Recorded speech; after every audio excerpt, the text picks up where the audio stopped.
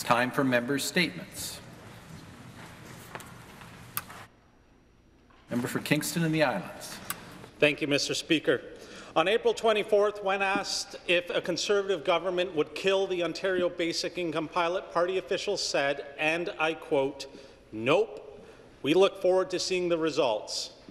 While it took only a few short weeks before the Conservatives got used to breaking their promises to the people, at its core, basic income is the right to self-determination beyond circumstance, and that is a powerful idea.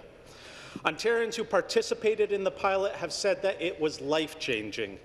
Dave Cherkowski of Hamilton lived in poverty for 10 years before this pilot. Now he's able to afford fresh, healthy food, and his anxiety has been curbed.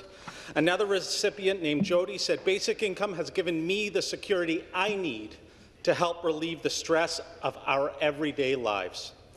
But I can see why this government of the few is for only the few. If they were to truly empower the many, including those families partaking in this pilot, their mandate would be short indeed. I would remind the members opposite that the last premier to cancel a basic income pilot was defeated shortly thereafter. When you slash income and resources for the impoverished and the vulnerable while also pledging to cut taxes for the rich and the powerful, it is obvious who this government actually stands for. I urge this government to show some compassion, to live up to all of your promises, and reverse this callous decision. Thank you. Member statements. The member for Etobicoke Lakeshore. Mr. Speaker, Etobicoke Lakeshore's version of Mardi Gras, which was inspired by the New Orleans famous Mardi Gras, kicks off this Friday, August the 3rd, and runs throughout the weekend. Lakeshore Mardi Gras will be celebrating their 15th year in the community, and we're expecting this year to be bigger and better than ever before. Visitors will have the opportunity to enjoy great live music, which will include bands like, and hopefully you all remember, 5440, Rick Emmett, and Resolution 9. The festival will also have great food vendors with amazing assortment of delicious carnival-style treats which children will love and adults who are children at heart will love even more. And of course, no carnival or summertime event would be complete without a beer garden. In addition to great music, there will be dazzling displays of entertainment such as buskers, clown shows, and much, much more. The open atmosphere, natural park setting, beautiful Lake Ontario shoreline, and beautiful sunny skies is what makes Etobicoke Lakeshore such an inviting community to spend time in during the summer months. Of course, great events are only made possible with organizations and community involvement. I would like to sincerely thank the organizations and the volunteer committees and the generous community sponsors who are supporting Lakeshore Mardi Gras. Come out to Colonel Samuel Smith Park in Etobicoke Lakeshore this weekend. It's for everyone, younger people, older people, singles, couples, and families. The food is great, the music is great, and we're expecting some great Etobicoke Lakeshore summer weather. Hope to see you there. For statements, the member for Nickel Belt. Thank you, Speaker. Today I want to talk about a safety issue in the community of Dowling in my riding of Nickel Belt. In Dowling, the Larchwood Public School, the library, the community centre, the ball field, the ice rink, you get the idea, are on one side of Highway 144. The houses where the people live are on the other side of the highway. For many years, parents and residents have been worried about children having to cross Highway 144 to get to school or to go play. We contacted the Ministry of Transportation, who did a traffic study. The study showed clearly that this situation was too dangerous, and they agreed to build a crosswalk to make things safer. 2 long years have now passed. School will start in a few weeks, and there is no sign of a crosswalk being built. My constituents are running out of patience. They have decided to take things into their own hands. They are planning a blockade of Highway 144, a major northern highway, on the first day of school. Why do we have to come to that, Speaker? The Ministry of Transportation agree. What are they waiting for? The death of a child is too high of a price to pay for inaction. Those delays will never be tolerated anywhere else. I will never accept being treated as a second-class citizen because I choose to live in Northern Ontario. Minister, the safety of these children are in your hands. Please do the right thing. Build a crosswalk in Darling before our kids go back to school and before tragedy strikes. Member statements. The member for Milton. Thank you, Mr. Speaker. It is with a heavy heart that I rise today to pay tribute to Milton's Councillor Mike Boughton, who passed away on Monday after a long battle with cancer. I know Councillor Boughton represented Ward 2 proudly and helped make life better for many Miltonians.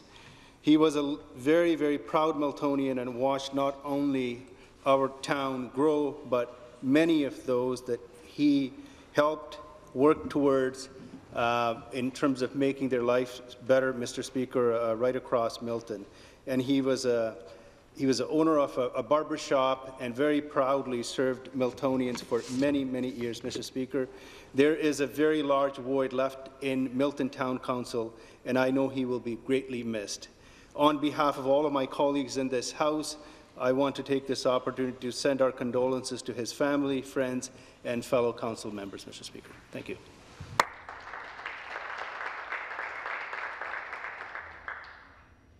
Statements. The member for Brampton Centre. Thank you very much, Mr. Speaker. It's a pleasure to rise here today in the House and acknowledge that as the first Indo-Caribbean woman elected to this Parliament, this weekend we'll actually be celebrating Caribbean heritage in all its forms at Caribana.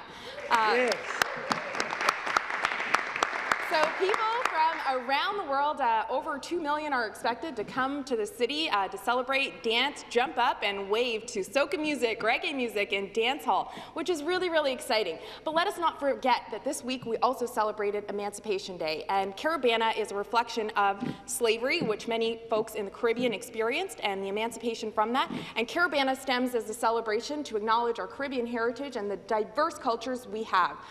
We will have people from Trinidad, Tobago, Jamaica, St. Kitts, the Grenada, Guyana, as I am from, celebrating and waving their flags with pride. And I hope that on this long weekend we can all take an opportunity and participate in celebrating Caribbean heritage and the diverse cultures that we have here in our communities.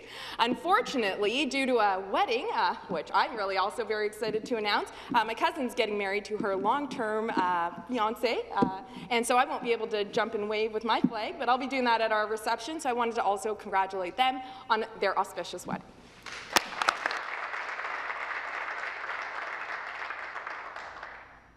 Thank you very much. Members' statements. Member for Scarborough-Guildwood.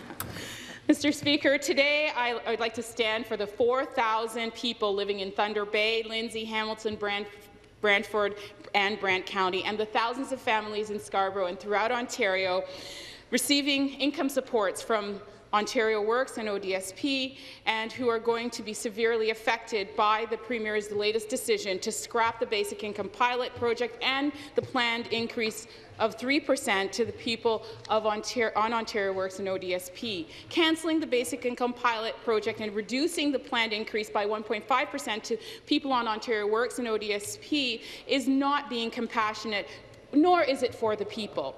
Let me be clear, Mr. Speaker, the Conservative government is breaking their promises by cancelling the program that they said they would keep. The Conservative government is now instead dragging Ontario backwards by breaking their promises, crushing the hopes of people living with no basic income and those living on low income. Mr. Speaker, reducing poverty in Ontario does not work by decreasing the rates for Ontario's most disadvantaged and marginalized people, income that they depend on. Mr. Speaker, even Conservative Senator Hugh Segal said that this is a horrific mistake and that he is embarrassed as a progressive Conservative. The pilot project was Ontario's way to gather our own evidence, and the Premier has destroyed that opportunity. The research suggests that this won't save any money, and in fact it would further deteriorate people's health and well-being, leaving them in poorer. Thank you. Thank you. Member statements. The member for Eglinton Lawrence. Thank you, Mr. Speaker. Mr. Speaker, just steps away from the bustling intersection of Yonge and Eglinton is the hockey arena that has seen generations of aspiring athletes take to the ice. It is perhaps most well known as the home rink of former Hall of Famer Eric Lindros. And I'm speaking, of course, of the North Toronto Arena, which is located in my riding of Eglinton Lawrence. But these days, another professional hockey player is at the centre of attention in North Toronto.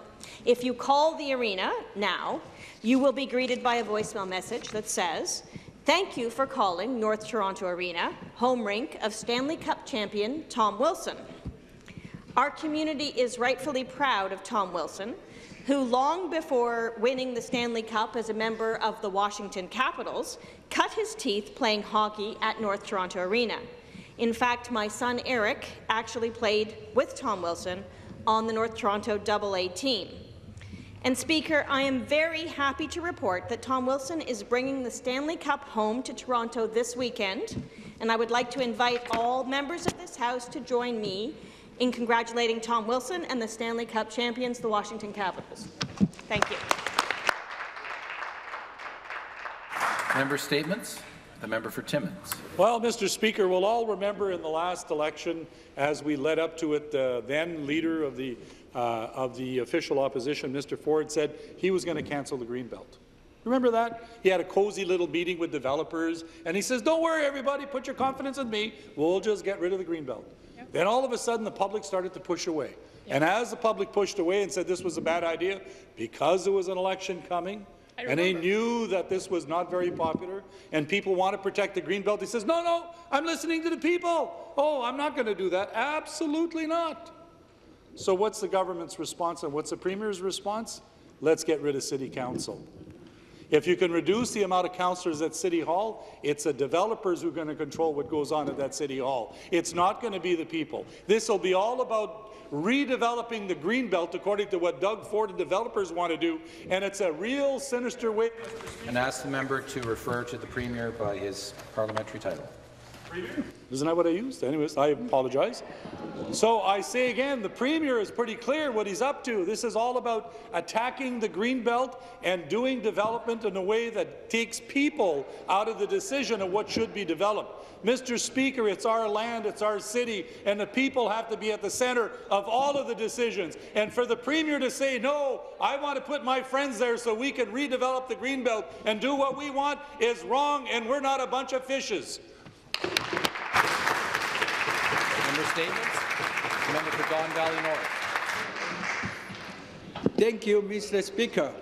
This is my first time speaking in the legislature as the MPP for Don Valley North. Speaker, it is an honor and a privilege that the residents of Don Valley North have placed their trust in me. I want to thank all the volunteers on my campaign, and I also want to thank my wife Chang Hong and my son Han for their love and support as I began my new position. My constituents are happy to see our government for people has kept its promises. We have legislation to cancel the cap and trade program. We have passed legislation to end the longest post-secondary education strike at the York University. The board of Hydro One has resigned, and we are going to undertake the largest public consultation regarding the sex education curriculum starting in the fall. Mr. Speaker, I look forward to serving the residents of Don Valley North as their member of provincial parliament. Thank you for giving me the opportunity to speak before the House today. Thank you.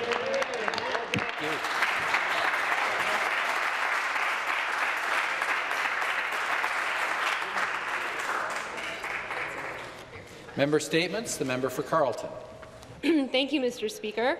July 31st marked the beginning of the 2018 Special Olympics in Antigonish, Nova Scotia. Hundreds of athletes are competing to qualify for the 2019 Special Olympics World Games in Abu Dhabi. With over 260 athletes competing, Team Ontario is the largest team by far at the Games. Mr. Speaker, I was pleased to receive a letter from Mr. Glenn McDonnell, President and CEO of Special Olympics Ontario, highlighting two of Team Ontario's athletes that just happen to live in my riding of Carleton. Emily Byrne will be competing in the sport of rhythmic gymnastics, and Christian Schofield will be competing in the sport of swimming. I'm always pleased to hear about the accomplishments of the people I have the privilege of representing here at the Legislature. Emily Byrne and Christian Schofield are an inspiration to our community, and I'm proud to have them represent us as part of Team Ontario. Mr. Speaker, I want to wish them, as well as all the athletes across Ontario, all the best during this competition. No matter the outcome, they are already winners and champions here at home. I look forward to meeting Emily and Christian upon their return, congratulating them in person, and sharing in the celebration that recognizes their efforts. Thank you. Thank you. That concludes our member statements time this afternoon. Report